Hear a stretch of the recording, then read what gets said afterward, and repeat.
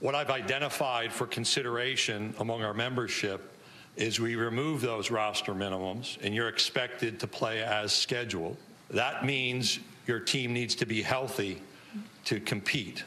And if not, that game won't be rescheduled. Okay, so let me break this down a little bit as Bart shakes his head over here. If you are not healthy enough to play, there will be no postponing the game. There will be no rescheduling the game. There will be no shuffling at all.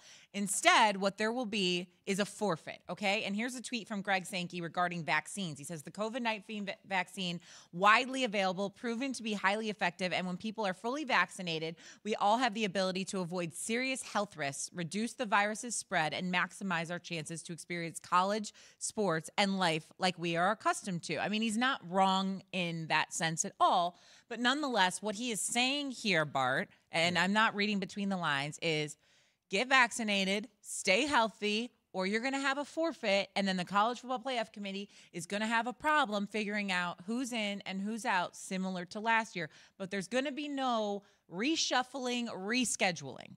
This may be one of the most idiotic statements I've ever heard, right? Because, first of all, vaccination is a personal decision. Like, yeah, I'm vaccinated, right?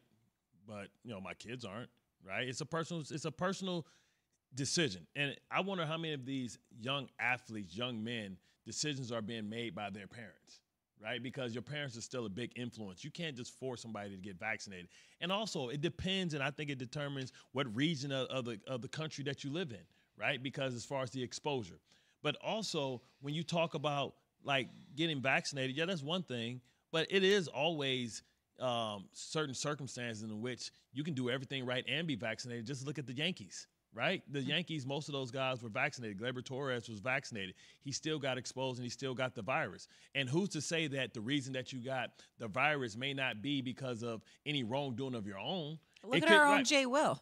Right. It may not be something that you did on your own. It could be something as far as we played a team. They had somebody that had exposure. They gave it to us, and now we have to quarantine, and we can't put our best players out there. Right? Yeah, you can field a team because most colleges have 100 players, but that's an unfair competitive advantage, and it's no wrongdoing whether you're vaccinated or not. Okay, I hear you. I'm just going to play devil's advocate here, though. So what do? You just continue to have this rule in place where if you can't field a team or you have a certain number of guys, 6, you're going to continue to postpone games or reschedule them? Like, that requires extra time and loopholes in TV contracts and, you know, adding games to the end of the season or whatever it may be. Like, that's also, I mean, how long can we keep doing this for? Well, we would think that we're maybe another year from being able to, you know, we haven't had the vaccine available for more than a year. So we would think maybe next year things can go back to normal, right, as we can be able to figure some things out and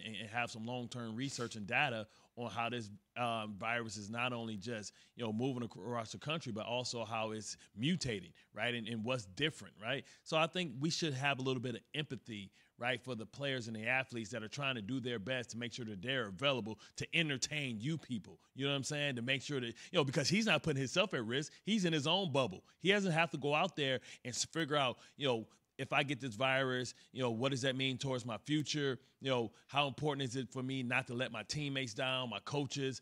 You know, what should I do? Like, these are all decisions that young men shouldn't have to make, right? But this is what we've inherited. This is where we at in our place in history, right? And this is going to be something where there's no right or wrong answer, but you should be empathetic as an adult who's not putting yourself. He's like a general sitting on top of the mountain watching his troops go fight. Oh no, we're not going to have any empathy for you if you guys get an outbreak. And we all know that people don't get, you know, the virus because they did something wrong all the time, right? They can be as responsible as you can think, and then you still can get it. I shouldn't be punished for that. And because my team is a championship caliber team, I shouldn't be punished because something that we couldn't control happened to us. Okay, well, then you got to win the games in front of you and behind you. Like, that's what it's going to come down to. And per usual in college football, but especially now in the SEC, every game is truly going to count, and you're going to have to try and say as well as you possibly can in terms of your health. Now, how does this compare to other conferences? Because I think that's the big question mark here. Like, the SEC has put that out there. Like, they are not going to postpone